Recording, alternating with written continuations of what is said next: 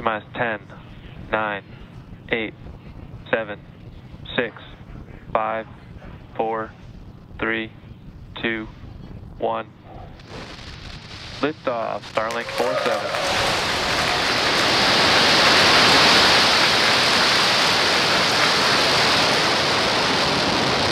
Vehicle is pitching downrange.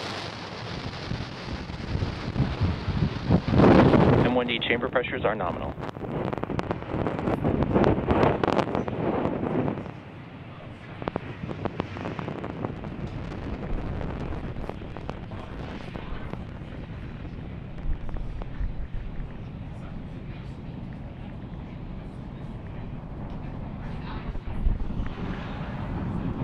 We are T plus 40 seconds into liftoff. Falcon 9 has successfully cleared pad 39A and carrying our stack of 49 Starlink satellites into orbit. Moments ago, we began to throttle down the engines on the first stage in preparation for max Q.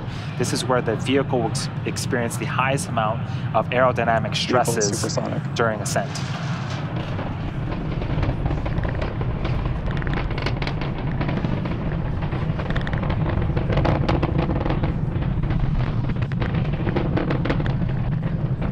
Max Q. And there was max Q. We are getting some great views of this daytime liftoff. In about a minute, we have 3 events happening in quick succession. First up is main engine cutoff, also known as MECO, followed by stage separation, and then second engine start 1, also known as SES1. During main engine cutoff, this is where all 9 Merlin engines on the first stage will shut down in order to slow the vehicle down in preparation for stage separation. MVAC engine chill has started. During stage separation, the first and second stages will separate from one another. The first stage will make its way back to our drone ship in the Atlantic Ocean for its landing attempt. And the second stage will continue with the third event, which is second engine start 1. This is where the single Merlin vacuum engine on the second stage will ignite and continue to propel the second stage along with the 49 Starlink satellites into orbit. Those 3 events should be happening here in about 20 seconds.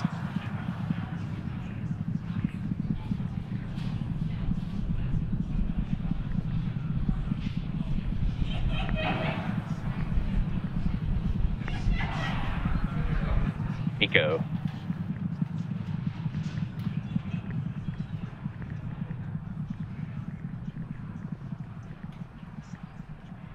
Stage separation confirmed.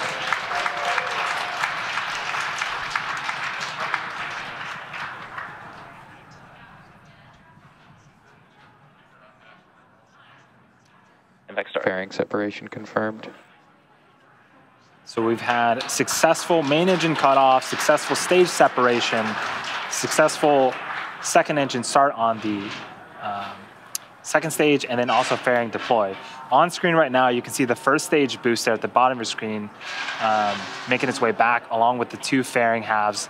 They've deployed. They were at the top of the screen, but they'll make their way back towards Earth and be recovered by our recovery vessel, Doug. As a reminder, those fairing halves, one was flying for the 4th time, and the other was flying for its 6th time.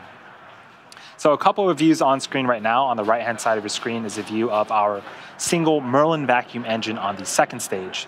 Those Starlink satellites that we have been talking about all webcasts, those are located on the opposite end of that engine. On the left-hand side of your screen is a view from the top of our first stage looking down. Its job right now is to head back towards the drone ship, a shortfall of gravitas, and make its 6th landing attempt.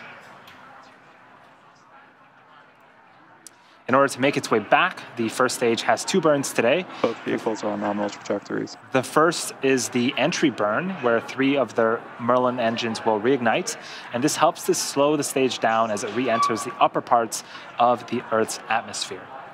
The second burn is the landing burn. This is a single engine burn that will bring the vehicle speed down rapidly in order to land on our drone ship. The first burn is expected to start around the T plus 6 minute and 47 second mark, and the second burn is going to be starting at the T plus 8 minute and 26 second.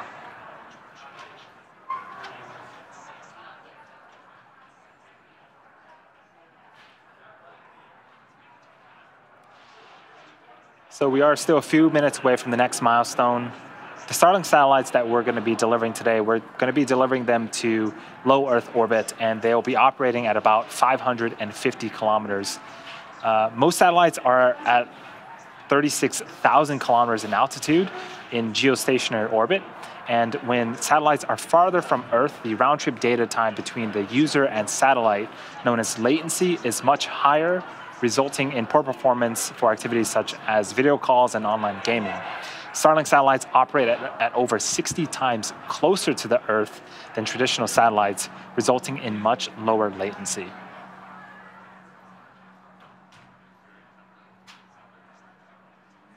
Things continuing to go well for both stages. On the left-hand side of the screen, we see some action. Those puffs of gas, that is nitrogen from our attitude control system. That, in conjunction with the grid fins that you see on screen, those help to steer and orient the first stage as it makes its way back to its targeted landing zone.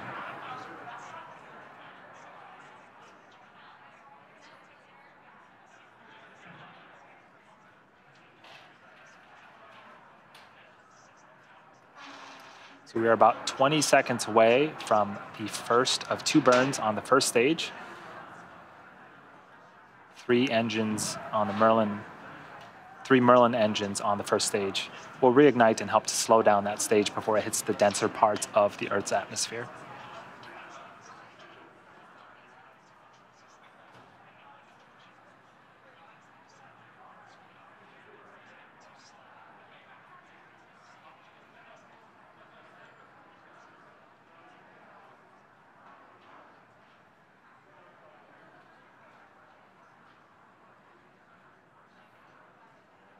Stage 1 FTS is saved. Stage 1, entry burn startup. And there are those 3 engines that have reignited. This burn is expected to last for about 20 seconds.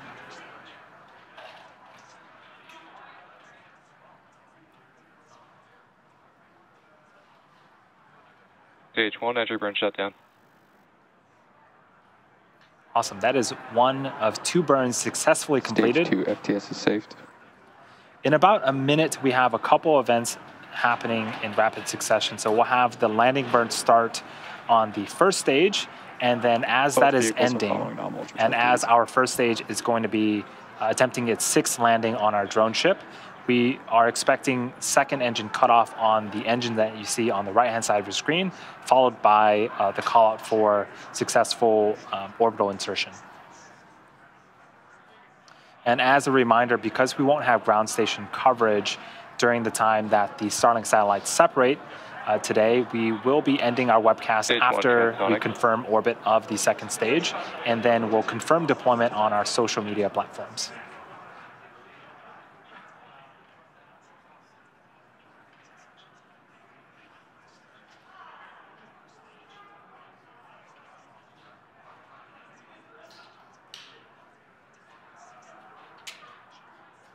Just under 10 seconds away from the landing burn of the first stage. For now, we are enjoying some Stage 2 is in terminal great views guidance. of the second Stage 1 stage landing Merlin burn. vacuum engine. So you can see that the drone ship is getting closer, and on the right-hand side of the screen is that drone ship, a shortfall of gravitas. Stage 1, leg deploy.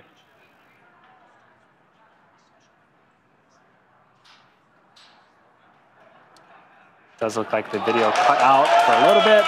I'm hearing some cheers here in Hawthorne. And there's visual confirmation that the first stage has landed for the 6th time. And this marks our 106th overall successful recovery of an orbital class rocket. That includes both Falcon 9 and Heavy first stage landings. Good orbit insertion. So during that time, we also got a successful second engine cutoff of the second stage, and you just heard the call out for good orbital insertion.